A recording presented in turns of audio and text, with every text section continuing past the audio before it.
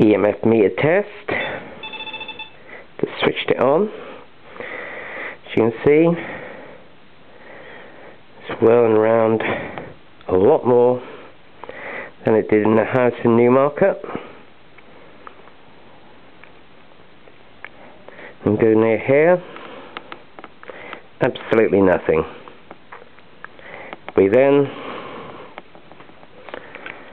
switch this button here. This is in my own house,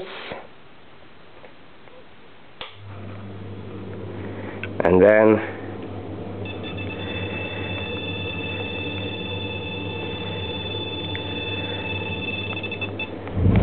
it goes up and then straight away stops. Do that again.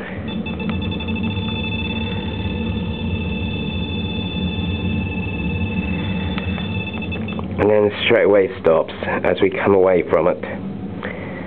So that goes to show that with the actual cord swinging like that, it works perfectly well.